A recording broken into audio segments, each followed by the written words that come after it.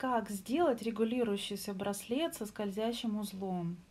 Вернее, браслет с двумя скользящими узлами. Это один из самых простых скользящих узлов. Делается он очень просто.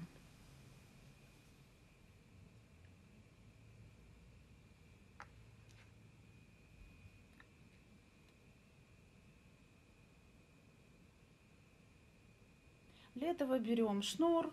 Вы можете взять потоньше, потолще. Если это паракорд, то берем 50 сантиметров.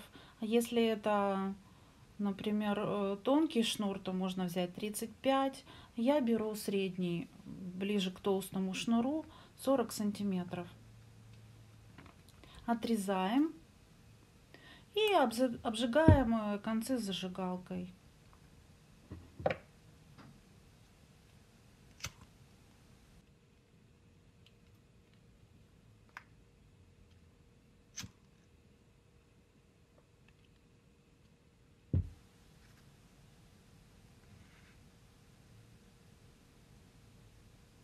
Завязываем скользящий узел. Берем правый конец шнура под низ и в образовавшееся кольцо. Берем левый конец шнура под низ и в образовавшееся кольцо.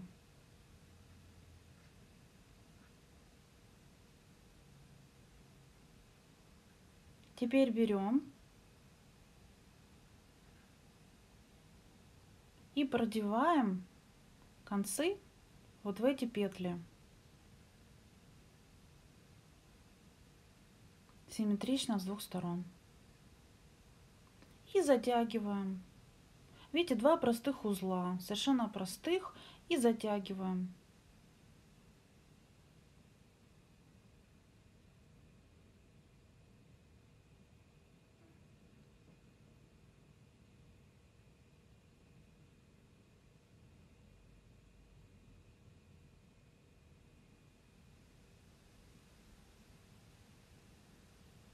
Все, браслет практически готов. Осталось только зафиксировать кончики, добавив здесь по одному узелку.